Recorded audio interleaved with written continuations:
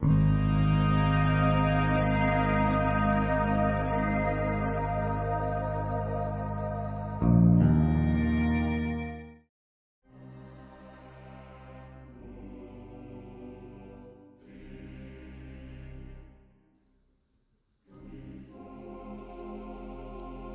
the evening of September 11th, 2022, a strange cloud formation appeared in the skies above the former medieval Republic of Novgorod, Russia.